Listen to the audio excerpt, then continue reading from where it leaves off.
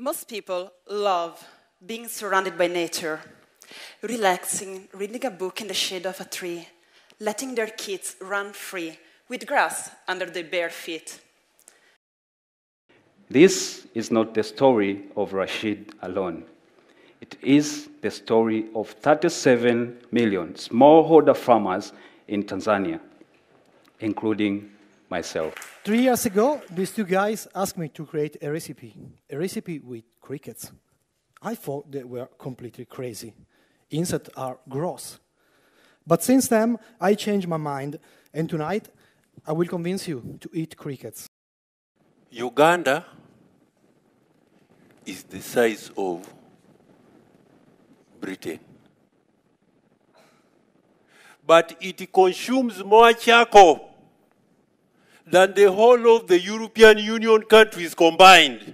While I'm standing here and speaking with you for 5 minutes, the world has already lost 20 hectares of forests. And during my 2 months staying in this Italian beautiful town of Padova, the world has lost 1.2 million hectares of forests. By the way, this is the size of my home country of Georgia. We created what we affectionately call the simpler solution. How simple, you ask? As easy as using water to grow plants. 400 ancient trees from its famous and biggest park, Casa del Campo, were blown down by an enormous storm.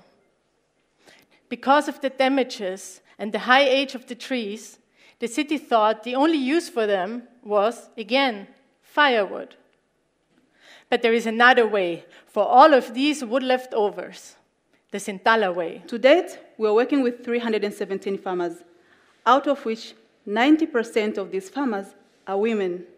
We've been able to increase the revenue of our farmers from just under €2 per day to €7 per day.